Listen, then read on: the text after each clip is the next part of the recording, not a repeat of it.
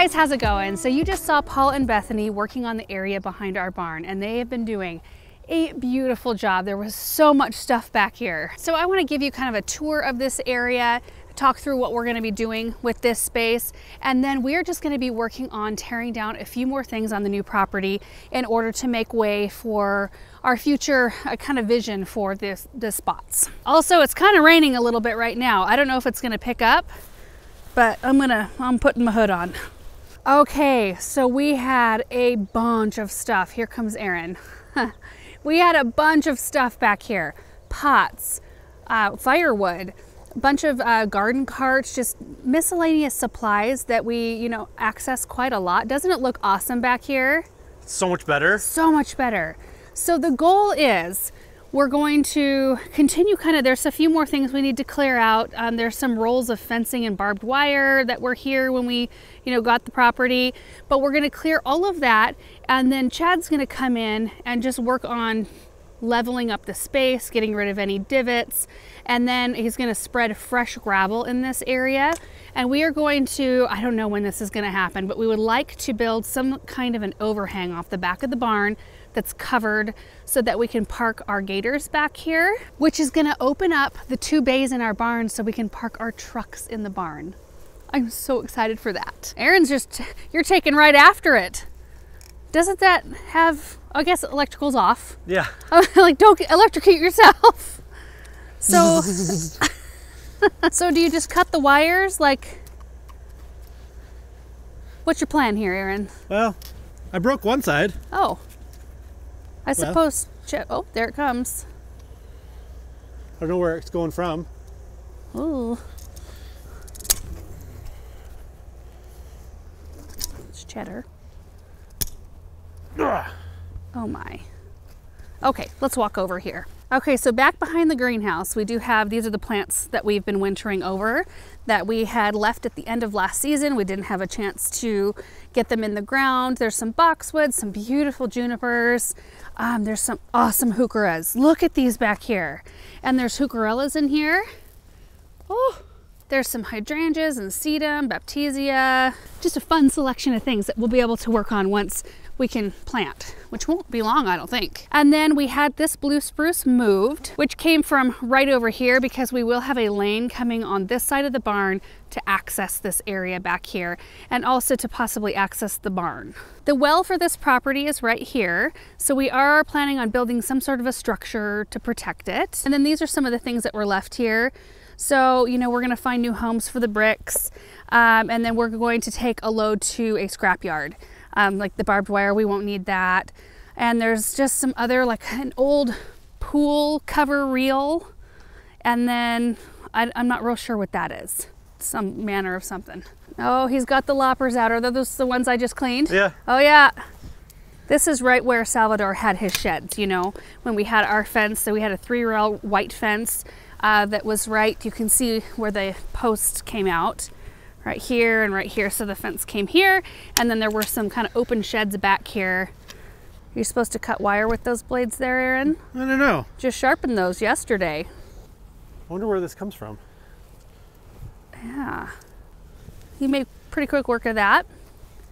And you can see Paul over there, he's got the tractor out, and he is pulling out a fence, which we will show you everything when we're all done. We have a few other things we're going to be taking out, and I just wanted to walk you through some of those things and our thought process behind taking them out, removing them. So right here, we're going to be taking this little tree out. I've been looking forward to this day for a while. It's got so much damage on the trunk. It's a type of red maple. Look at that. Yeah, it's like heaving out of the ground. It's never been healthy. And I've been wanting to get my hands on it for a while. I might not even have to get my hands on it, Aaron. Are you just gonna pull it right out of the ground or what? I'll bet if we just get the tractor on it, yeah, we can pull it out. Yep, so that's coming out. You can see this pile right here, Paul already removed. It was like a 3 foot just a little chain link fence. So we'll remove the boards there and kind of clean this area up. And then we are planning on removing the lights today. I am so looking forward to this. But think of the children. We debated on the whole light situation. Not really. Kind of. I mean, we had a conversation about it. Yeah, there wasn't really any debate. I think both of us wanted them gone. Yeah. They tower above everything. They're right directly behind our pond area. So you just see these giant things, and I'm not sure that they ever used them. No, I never saw them use them. So the problem with it is, the only time of year that one would want to be out here playing on the basketball court is like what, late spring through early fall. Yeah. When it's staying light until very late in the evening. When we get to a point in the evening that you would actually need to use these lights, I don't want somebody out here bouncing basketballs and making a bunch of noise. I mean, we have neighbors, and for myself. Like 10 o'clock. Yeah. Like you turn them on after 10 p.m. And right. I feel like, I mean, flip around. The neighbors are not that far. No, neighbors are right there. And basketballs, when they're bouncing on the ground, they make so much noise, and it makes sense. Like if you have a park or like a high school, yeah, with this sort of situation. But at a home, I mean, I feel like if we do end up wanting lights at some point, we'll probably figure something different out and not something so tall. Don't you think? Yeah. Yeah. So anyway, that's our thought process behind removing the lights. I just don't think we would actually use them. And if I stand over here by the pond, I mean, having those gone is going to be so nice for the view over here. And having the view nice from the pond area, I think is much more important than having the lights that we will most likely never use. And the last thing we're hoping to get rid of is the soccer goal post over here in the other side. Let me walk you over here. Okay, so I don't know if you can see it out there. This right here. So we're hoping just to pop that out. The only thing that we can't get rid of ourselves, I think we're gonna have to have Chad do it, is the bottom part of this old pole. It was the old power line that we had taken out, and they weren't able to get in there and at the time and pull that out, so they just cut it off. So we'll have to probably have a bigger machine because I think that's buried pretty deep. So you can see the line between the original dirt lands and the new property that we just bought. We're hoping to one day put a barn somewhere in this kind of central area, and then we're gonna have paddocks out here for horses. We'll have 4 separate paddocks. Aaron's got it all kind of drawn out, but that's kind of the eventual plan, not a soccer goalpost. I love projects like this, just cleaning up those little areas and kind of starting to make them your own. Oh, a great day. Also, it's 52 degrees out. I don't even feel like I need a coat other than the fact that I'm needing a hood on and off because of the rain. We still have a tiny bit of snow in the areas where it was kind of pushed into bigger piles. Also, before we start in, I just wanted to show you this little spot too. We are going to be removing all of this as well. So this is just kind of a little lean-to. It was kind of a chicken coop on the back side, but we're gonna take out all of this stuff right in here and kind of just level this out and have it be more open. But we will not have time to tackle that today. That'll have to be another day. In fact, Aaron's got a meeting this afternoon, so we're just gonna try to tackle what we can, and we thought we'd bring you along for it so you could see kind of the starting process of this whole thing. So exciting.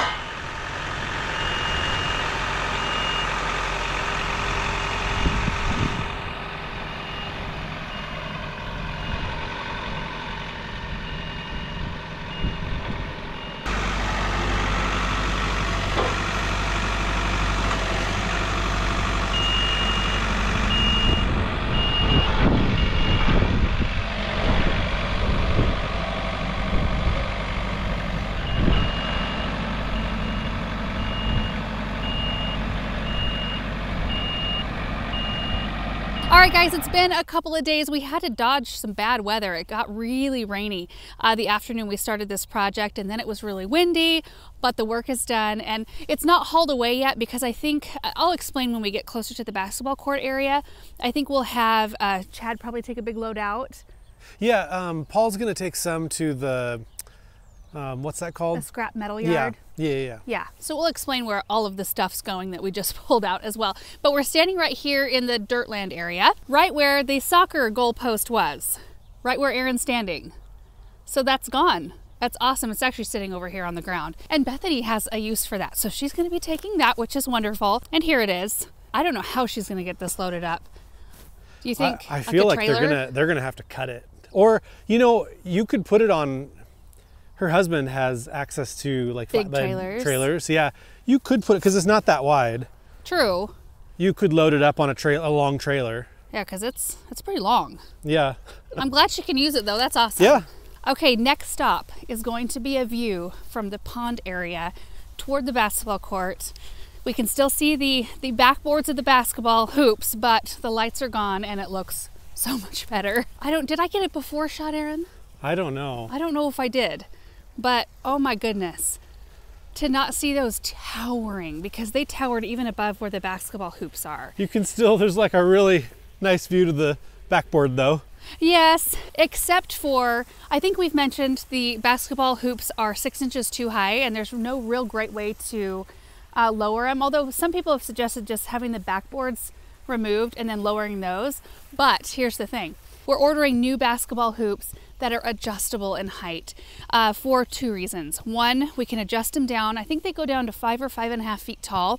That way the kids can actually enjoy playing on them, because even if we had them at the standard 10-foot height, both kids are too little to throw a basketball up that high.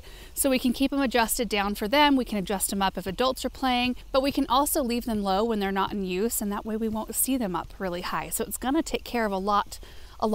And it just, oh, the load has been lightened just looking through here and not seeing those great big black towering lampposts. Oh, I just love it. Did you just make that one? Yeah, heck yeah, I did. That was good timing. I make most of mine. So like I said, everything is still sitting here. We still have the fencing materials, which, you know, the metal parts are going to the scrapyard as well as the lampposts, which are metal. The fence from over here is gone as well, so now the whole court is open. We also pulled the tree out. Yeah, so that tree is gone, which is great. And you pulled that up with the tractor, right? Yeah, it was like, it took every little bit of hydraulics that tractor had. Really? But we got it up, yeah. Awesome. So here's the plan. Do you want to explain the fence situation around yeah, this? So I'm in the process of getting bids to do a black chain link fence that's like 10 to 12 feet tall, and it will go all the way around. I think that, you know, we'll want to play tennis, and, you know, without a fence around, I mean, anybody who's played tennis, there's a lot of a ball shagging going on, and I think unless we had a fence around it, it just, I don't see it being usable. Sure. The balls would go everywhere. And same for basketball too, keeping the ball inside. So we were thinking about maybe doing like a Virginia creeper or Boston ivy. Which is not invasive in our area. Throwing that out there. Yeah. They grow really well for us. Yes. You know. So anyway, we could still, you know, have it be a green wall because I think that, I mean, like a Virginia creeper would just take over the whole thing. Yes, fast. But it wouldn't spread for us. Right. It would grow tall. So there's that option.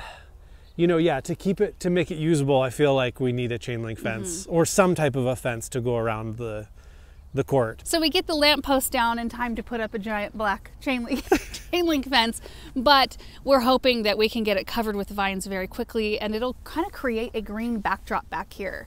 Yeah. I'm hoping. Well, all of this stuff will. I mean, we have so much stuff planted behind the pond area. It just needs to fill in and mature, and then you really won't be able to see any of it anyway. But there's going to be a lot going on right here. Probably not until the latter part of this growing season, September, October-ish. We're going to start developing this area. We do have plans for it.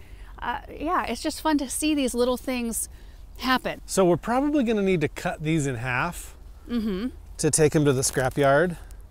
You Yeah. probably already mentioned they can't accept. Not the concrete, concrete bottoms, part. but Paul said he could cut the metal off the Yeah. concrete so that all we would have, Chad would need to take the concrete away, but the top metal parts can go to scrap. The next project that we have for this space is this area just beyond the basketball court.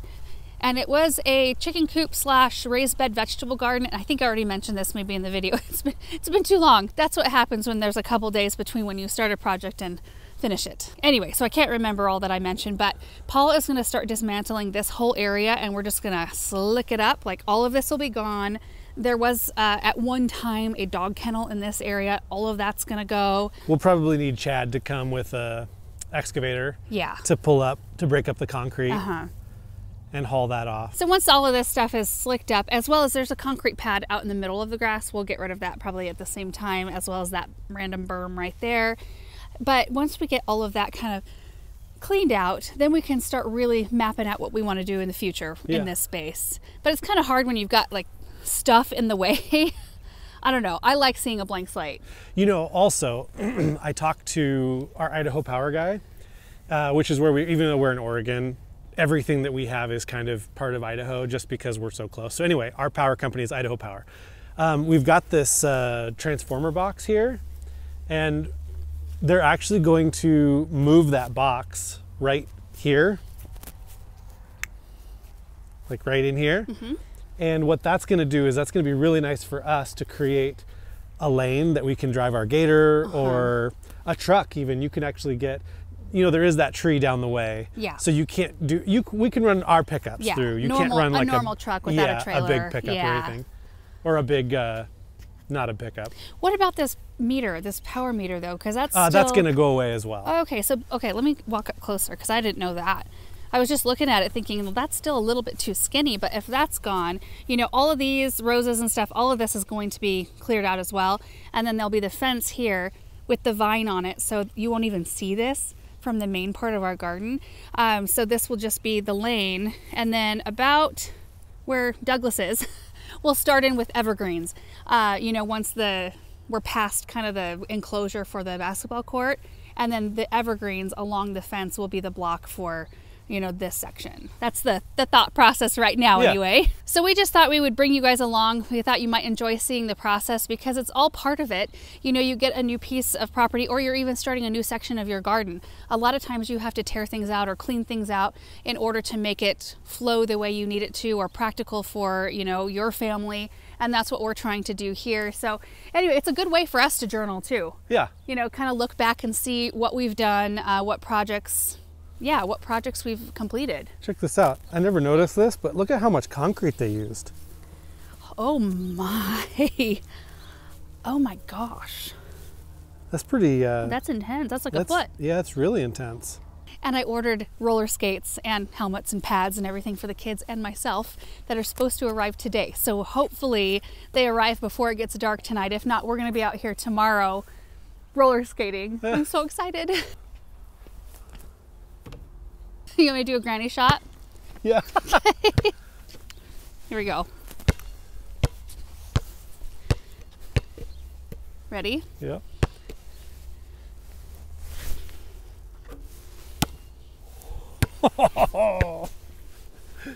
All right, guys, that's it for today. Thank you so much for watching this video, and we will see you in the next one. Bye.